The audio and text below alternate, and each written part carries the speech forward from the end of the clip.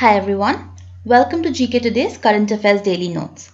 Today we are going to discuss Samudrayaan Project. I'm with Risha from GK Today and let us begin.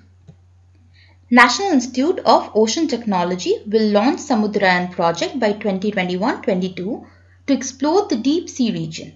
It is pilot project of Union Ministry of Earth Sciences as part of the 6,000 crore deep ocean mission for deep ocean mining of rare minerals. So today we are going to discuss the following. 1. What is the Samudrayaan project about?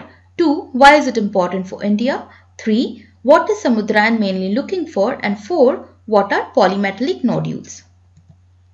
So what is the Samudrayaan project about?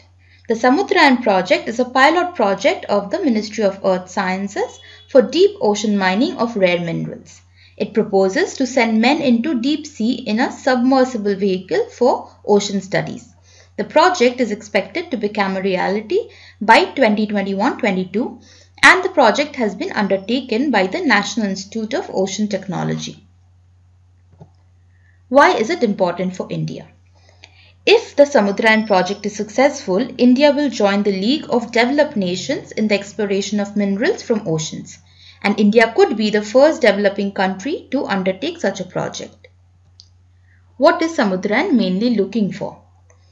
International Seabed Authority has allocated India 75,000 square kilometers site in Central Indian Ocean Basin for exploration of polymetallic nodules from the seabed. The estimated resource of polymetallic nodules in the site is about 380 million tons, containing 92.59 million tons of manganese, 4.29 million tons of copper, 4.7 million tons of nickel and 0.55 million tons of cobalt. So what are polymetallic nodules? Polymetallic nodules, which are also known as manganese nodules, are potato-shaped, largely porous nodules formed under the sea. It is found in abundance, carpeting the seafloor of the world oceans in deep sea. Besides manganese and iron, they contain nickel, copper, cobalt, lead, molybdenum, cadmium, vanadium, titanium, of which nickel, cobalt and copper are considered to be of economic and strategic importance.